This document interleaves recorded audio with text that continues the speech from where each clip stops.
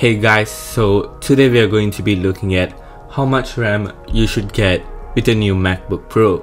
The new M1 MacBook Pros come in two different RAM variations. One is the 8GB model and the other is the 16GB model. If I'm not wrong, that's about a $200 difference between the 8GB model and the 16GB model. So how much RAM should you get on the new MacBooks? You can't change the amount of RAM on your MacBook after you buy it, so make sure to watch the whole video so you don't make a mistake and end up regretting it later.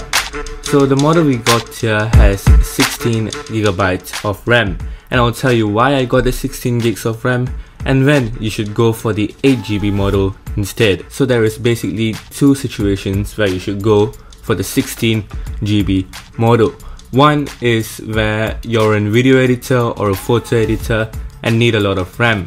For example, let me show you right here. If we go to activity monitor real quick, you can see that we are using 6.4 GB of RAM right now out of the 16GB that we have. So there's not even many applications open, only Chrome is open, and you could see that Chrome is taking up about 300 megabytes of RAM already, and we are using about 6GB.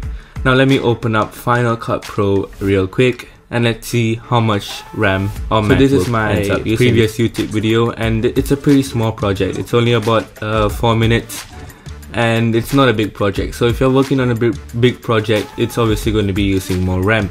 But just by opening it, right, we have used 2.92GB of RAM, about 3GB of RAM with this small project.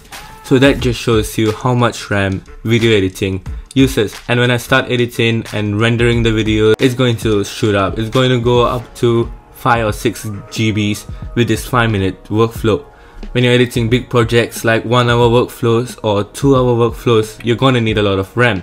16GB in certain circumstances is not going to be enough, but that's all you get on the new MacBooks. And so if you're going to be doing video editing, you should go for the 16 gig version, as video editing and photo editing really does require a lot of onboard memory. But if you are not going to be doing video editing, not going to be doing photo editing, then you don't really need the 16 gig model. The new M1 MacBook Pros are really RAM efficient. This is mainly a consequence of Apple using their own silicon, as they have been optimizing RAM on the iPhones for a long time now. They can also optimize the RAM on the MacBook. So if you're just going to be doing web browsing and nothing else, and maybe writing a few papers on your MacBook, you don't really need 16 gigs of RAM. Of course, if you're going to have 50 tabs open on Chrome, then you should go for the 16 gig version. So let's go to the second situation where you should upgrade to the 16GB model, and that's when your budget allows it.